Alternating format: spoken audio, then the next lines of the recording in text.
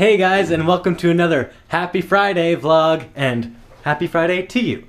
It's a beautiful, beautiful, beautiful day outside today. I just got home from work and the sun is shining. I think it's probably the hottest day of the year so far, so that's awesome.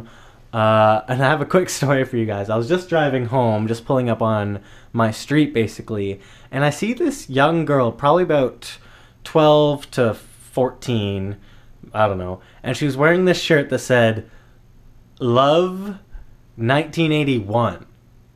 First of all, you were born in probably like 1995, so that makes no sense. And where do people get these shirts and why do they conform this way? I don't know, it just boggles me how people wear shirts, or young girls wear shirts, or young people are so influenced by everything around them that they just think that that's the thing to do. Just, be yourself. You don't know what the heck 1981 was about. I don't even know what 1981 was about. You won't see me wearing a I love 1981 shirt. You won't see me wearing a I love anything before 1991 shirt, unless it has to do with the Beatles. But that's besides the point, okay?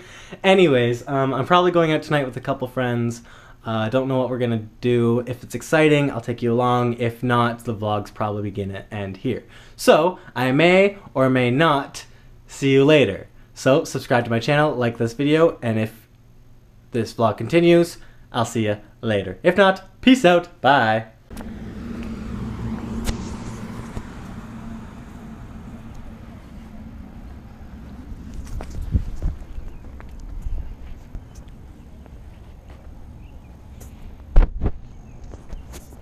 That is a shopping cart, which means that we are in the ghetto. But just so you know, we are on the street that is off of my street. So therefore, I must live in the ghetto. Hey guys, really quickly, so I just got home from my friend's house and there's a bunch of people there. Really sorry, but my camera died and it's actually probably gonna die right now. So I didn't get to show you that. I hope you saw the footage of the shopping cart thing. I don't know if I'll post that, but I found a shopping cart by my house, and I thought that was kind of ghetto and weird that there's just a random shopping cart. There's not even a grocery store like that close or anything. So that kind of freaked me out a little bit.